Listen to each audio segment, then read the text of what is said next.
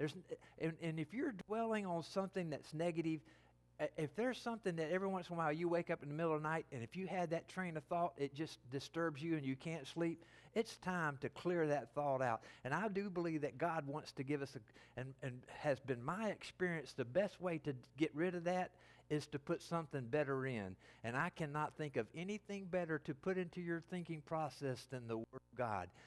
What's a good train of thought? One of my favorite ones here lately is, He will keep you in perfect peace if you keep your mind stayed on Him. You can say that. Now, I am especially hard-headed in some of these areas where I'll have like a broken record. You're no good. You're no good. You're no good.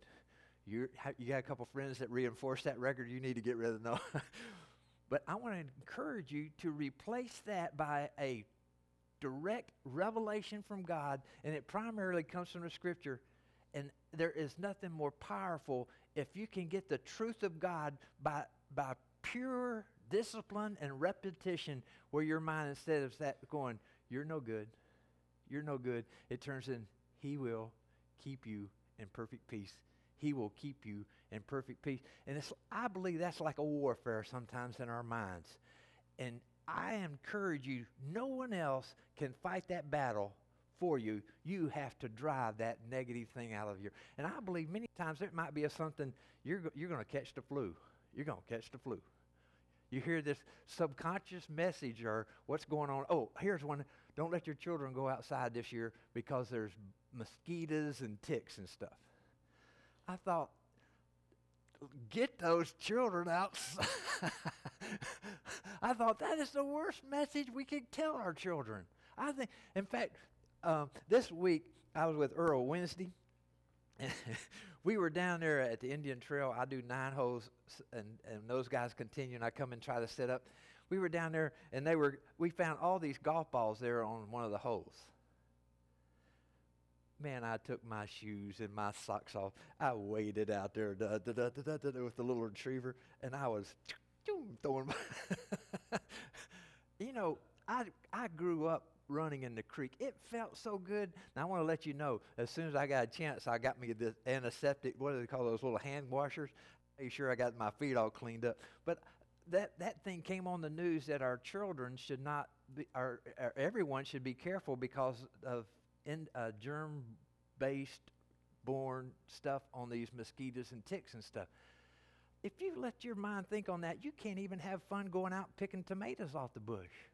I want to let you know that that's very possible. There's all kinds of stuff going on in that area.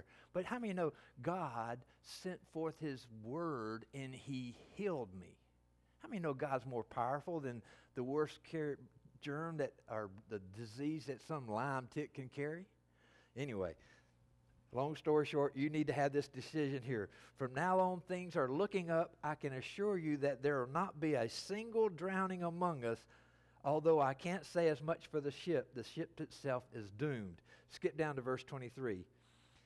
And this is how it goes. Now, the question is, can God do this today? And I am convinced that if you stay in the Word, it's not necessarily that you will have a visit by an angel, but I believe God will plant it in your heart to give you full assurance of what He wants to do. And you know, we talked about fasting today. Sometimes I am so needy. In fact, sometimes I say, Lord, I am going to sit here until I am clear in my heart about what to do in this situation. And guess what? Many times He'll say, get into your word, your daily reading. And many times in that daily reading is when I get clarity. And I believe the human heart can be settled with clear directions from God. Verse 23, last night God's angel stood at my side, an angel of this God I serve, saying to me, don't give up, Paul. Can you hear God telling you, don't give up? I believe that's a word from God for somebody in here today. Don't give up. Many times we're on the verge of our greatest miracles. It's the darkest night. And how many people have quit when they were right on the edge of a breakthrough? Don't give up, Paul. You're going to stand before Caesar yet, and everyone selling with you is also going to make it. Paul heard and he believed. He had past experience in this, and you and I need to tell it. So he tells these guys, so dear friends, take heart. I believe God will do exactly what he told me, but we're going to shipwreck on some island or another. Verse 31. Paul saw through their guise, and he told the centurion, I told you the story about him cutting their boat off. All right, go down to about, I don't even know what verse this is. This is the 14th day we've gone without food. Well, that fancy thing come up here. This is the 14th day we've gone without food. None of us has felt like eating. But I urge you, have you ever been too scared to eat? How about, have you ever been too brokenhearted to eat? I want to tell you, help us, Lord. Sometimes, this is the word, but I urge you to eat something now. Take care of yourself. You know, I believe many times we're hard on ourselves when we shouldn't be. I want to encourage you, the Lord's really showing me, eat a good breakfast and lay off the ice cream at night. I'm going to meddling there.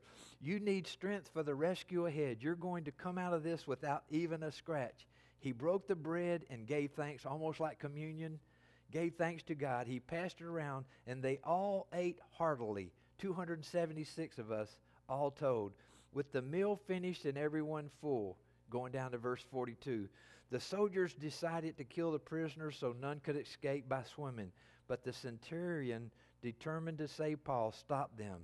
And anyone, he told them, anyone who can swim, jump over and swim for the land and go for it. And for the rest to grab a plank. Everyone made it to shore safely. Aren't you glad that you're in Christ? I want to let you know, even though our outer man may decay and fall apart, our inner man can be renewed daily. And I want to encourage you that if you are not walking in a good, close relationship with Jesus, today is when to settle that, not when you're in the midst of the storm. Father, I thank you for this beautiful people. Thank you, Lord. Pour out your blessings upon this word, Lord. Bring it to memory. I just sense there's some people that need to break some things that are going on in their mind and things that concern them and anxieties even from the enemy. Help them break it by a positive word for you.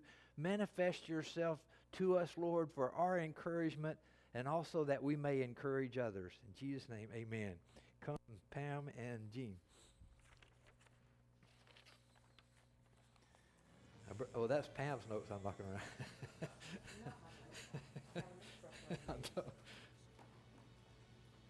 All right, our hymn of invitation is Take My